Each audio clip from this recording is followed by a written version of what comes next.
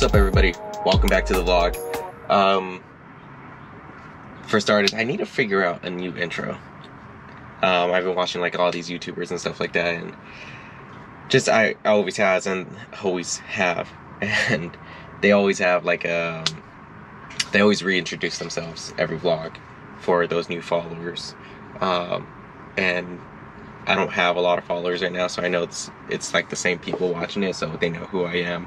But just the other day, I was also like, I only had like X amount of followers, and I saw that I had like 5 more, and I was like, oh shit, like I didn't really notice this, because once I post a video, I rarely look at the comments or likes or how many people have seen it or anything like that. Primarily because right now I'm just doing it for myself, just like document what I'm doing on this car. Then obviously everything else, but obviously primary videos are just about the Chevelle. So yeah, I need to figure that out, just how I'm gonna be like, okay, hey, my name is Matthew, back at it, this is what the vlog's about, follow me on Instagram, stuff like that. Still thinking about it, but anyways, today's vlog is gonna be specifically about how I wired up an accessory fuse box, like I said, for all my accessories. Before, I'll actually just show you. I was using, the Chevelle has this factory fuse box, and then it comes with 3 options. It comes with battery, ignition, and accessory. So if I had an accessory, I'll route it to the accessory one, and then if I had another accessory, I'll just use like a, I don't know what it's called, but it's like a little T-clamp thing where I'm able to put another wire in it, so all the power is coming off of that one wire for all my accessories and going through that one fuse. So, being that I've installed the stereo, all those gauges right there, and what else did I install? The vacuum. And then eventually, I want to do like a custom center console. I'm gonna put more lights on there, so then I gotta wire up those lights, and just all that. I was like, that's too much coming off of one wire. Before I was able to handle it with the small amount of stuff I had, and then this way with the accessory fuse box, I'm able to, like, if something goes out, I could pinpoint exactly what's going out, and if all of them go out, then I know it's the fuse box itself. And it'll be a lot more easier because I did. So let's get into it. I have one installed right now, and I think it's for the ignition, which is this little guy. Sorry, it's kind of hard to see from this angle. I'm trying to get in here. So I got this little fuse box right here. Got it off of Amazon. Super cheap. I think it was like 30 bucks or something like that, less. Anyways, it comes with, I think, 6 ports. Yeah, 1, 2, 3, and then 1, 2, 3 on this side. It comes like all these little labels you can put on this clear plastic part, and you can label it like whatever you want, depending on what it is. They come with like pre-labels, and it also comes with blank labels. Pre-labels like gauges, battery, a whole bunch of weird shit. So yeah, got this right here, and then I got this little relay. So all this together, I don't know, I'm guessing like 50 bucks, maybe. And there's like 5 of these in this package. Less than 50 bucks, maybe with 50 bucks with shipping. But I got it on Amazon, like I said, super cheap. Cool. So this is how we wire it. So first things first, you want to figure out where you want to install this. So I installed this on this heater core, or this heater box, whatever it is, and I plan to install 2 more. But I just wanted to test out one to see if it works. Sorry. I'm using double-sided tape, place this right here, double-sided tape to place that right there. And this is exactly how I wired it up. So, everything's gonna come off this fuse right here. So this fuse, I was looking at the ratings for it. I think it actually says on here, I think it's like 30 amps or whatever. It was more than enough for what I needed it for as of right now. I thought it was gonna be a lot bigger. This thing's really small, but it works. Cool. So there's gonna be 4 connections to that. Yeah, so there's 1 right here, 2, and then 1 on the other side of this middle one, and then this further side one. So one's gonna go straight to the fuse box. So this is the power side. So this fuse box right here, this is what gives it all the power. So wired it up to the appropriate location, and it gives you instructions. It comes with, this fuse box comes with instructions, and you just read those and you're gonna know exactly which wire goes where. So this one goes to the fuse box right here. The second one, let's see, this second one goes to the main fuse box. So we see we have 3 connections, like I said. One's ignition, accessory, and battery. So mine's running off. So this one's specifically for the accessory. I am gonna get one for the ignition, and I'll tell you why in a bit. But what we're using this wire for is this, like a switch. So whenever the car turns on in either accessory or when the car is actually running, keep in mind, accessory always turns off when you're cranking the car. So when the car's running, or when you put it in accessory mode, that turns on.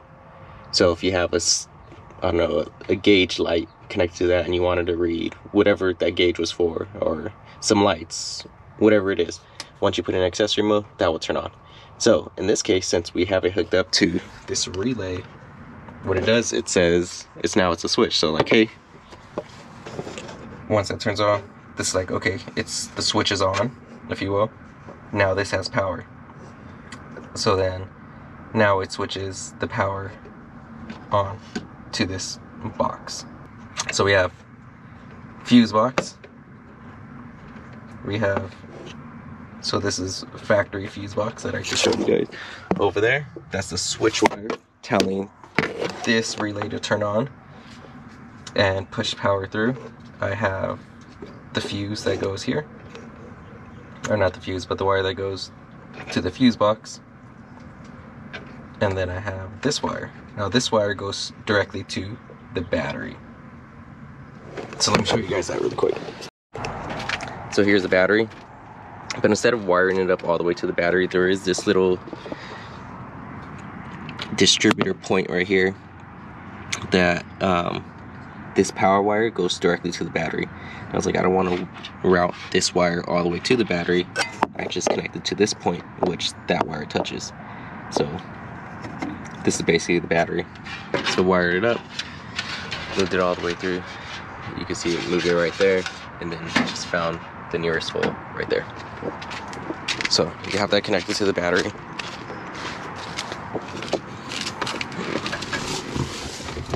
And then you have the ground wire. This guy I grounded. There's a metal bracket somewhere up here with the bolt on it. I just use that. You can find any metal point under the dash and drill a hole through it, put that wire on it, and boom, there's your ground. Then now that that's working, and this is great because, like I said, you have fuses for each individual wire. This fuse box manufacturer recommends using a larger power wire, but this is the largest I had. I think it's a 14 gauge. I think they want you to use an 8 just so it gets more reliable power. But this is working well for me right now. And then I have 3 accessories now connected to it. I have my gauges. I think my gauges are all going through one just because they're small and they don't use a lot of power. I have my gauges, I have the stereo, and then I have vacuum pump for the brakes. That's pretty much all you need to do to route this. The most complicated part on routing this was figuring out which wires go to which on this guy right here. Which wires go where. I think this is going to be the most complicated thing for you guys. If it's not, great, but hey, it was for me. I figured it out because Amazon had like more detailed photos, and I looked at those photos. But if you guys get similar ones to this, look at that instructions right there. This pretty much tells you, but if you don't know like what those logos mean, not logos, but those symbols mean, then you're probably gonna have a good time or a bad time. But like I said, here's the ground that grounds this guy. this goes directly to the fuse box, the factory fuse box. This wire right here goes to this fuse box. This is giving it power, and this is power from the battery. So technically this is a hot wire right now. This has power to it. But since the fuse box over the factory fuse box isn't on, there's a switch in here that tells it, that opens up. And it's like, nope, you can't, the electricity can't pass through until that turns on. So once I put the car in accessory mode, that switch flips closed, or closes, however you want to say it, closes up, allowing the power to go through, and then it goes through to this fuse box. So yeah, that's pretty much it. That's how I wired it up. I do have, like I said, that's just for the accessories.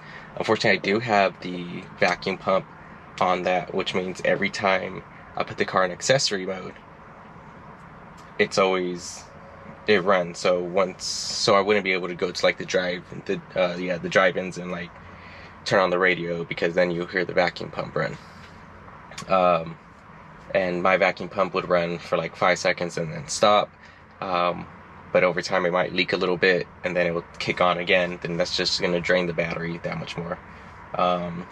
So I'm gonna do one for the ignition, route it up the same way. Gonna route it up. I'm gonna have a box on this side, right next to it, with another relay to the battery, relay to the factory fuse box on the ignition side, relay to the actual fuse box, and then a ground, relay to the ground. And then obviously that's wired up, it's good to go. And then from there I'm gonna wire up the coil and the actual motor to that ignition, because I do have it in the ignition port right now, and I didn't want to put the vacuum and the ignition running together. I just wanted them separate, because that were to fuck up, then boom, I don't have brakes, nor do I have fucking ignition. So yeah, gonna do that, and then I'll have them individually. Keep in mind the ignition only works when the car's on or when it's being cranked, which is perfect. So then I can go to the drive-ins with this car, I can put on the stereo, and not worry about the brakes going, the brake booster constantly turning on and whatnot. So yeah, pretty straightforward. Great thing to do if you're gonna have all these accessories and whatnot. It took me the longest time to find a video out there that showed how to put an external fuse box. I went on all the forums, and I still didn't get it. I'm more of a visual person, but they were telling me I needed like a trigger wire, which is the trigger wire would go from the fuse box to the other relay. That's your trigger wire. That's the flip switch. That's what, hey, it turns on, turn on the fuse box now. And I got that. I actually got that when I started wiring everything up. I was like, okay, this is what this is for. Did some YouTube videos. There's some helpful people out there, but they're doing it on different cars. I didn't know how to, with different fuse boxes, not really with like classic cars and the fuse box we have. Some guy did like a little diagram, and that diagram did help. It was like a visual representation of what this was going to do. So I kept that in mind when I was wiring this up.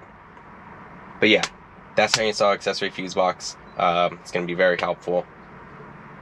Definitely recommend doing it. Go on Amazon. Doesn't cost a lot of money. And yeah, you have all your accessories separate. You have individual fuses. You know when something breaks, what it is. And then you take it there. Just keep in mind, try to use a thicker wire for that power wire, and then you'll be good to go. Till next time.